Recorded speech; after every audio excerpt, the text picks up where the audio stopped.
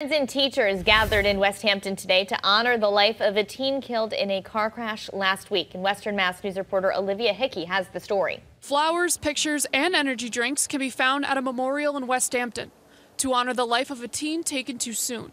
There's a cross made with wrenches because if you know Tim, you know he's always working on something, always had a project. Western Mass News learned Monday 17-year-old Tim Slate died in a one-vehicle crash last Thursday night.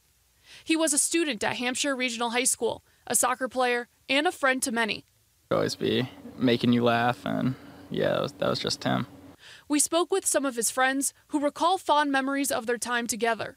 Me and Tim all the time would be bored in class, and we would just go on walks, go find other students and teachers, and just always have fun with. Besides this memorial, they coordinated a sunset viewing with dozens of friends and classmates last Friday. Going forward, they plan to honor Tim in their daily lives. Everyone loved him.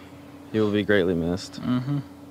Going into their senior year of high school, the friends plan on honoring Tim by painting his designated parking spot in the parking lot of the high school. Reporting in Westhampton, Olivia Hickey, Western Mass News.